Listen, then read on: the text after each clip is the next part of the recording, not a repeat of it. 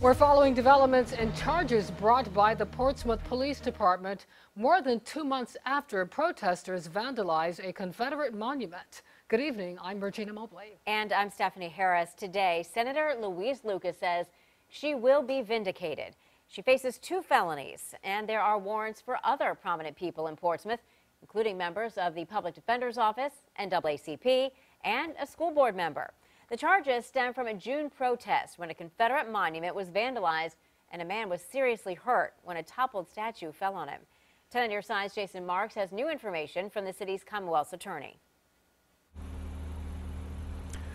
Well, Stephanie, a lot of finger pointing happening in Portsmouth like we've seen before. It's all happening here while, as you mentioned, in Richmond, Louise Lucas is now facing those 2 new felony charges. I will be vindicated.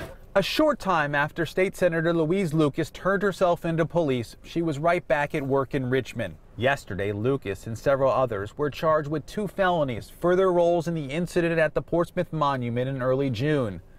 Last night, Lucas's daughter, Lisa Lucas Burke, who's a Portsmouth vice mayor, sent this email to council members saying she's lost confidence in Police Chief Angela Green. She's now calling for Green's termination. We reached out to Green for her reaction, but haven't heard back.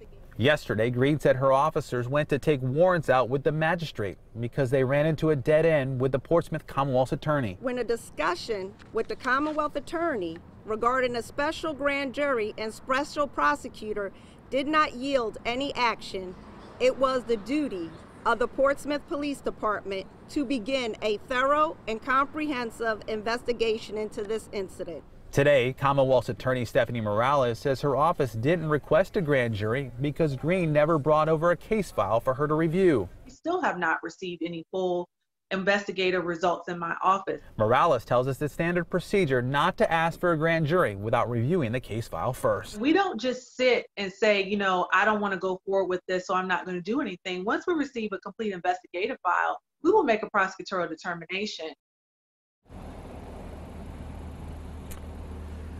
And so what happens next? Who will prosecute this case? Well, the Portsmouth Police Department would like to see a special prosecutor come in. But coming up tonight at 6, I'll tell you why Stephanie Morales says that she wants to keep the cases. That's coming up in an hour.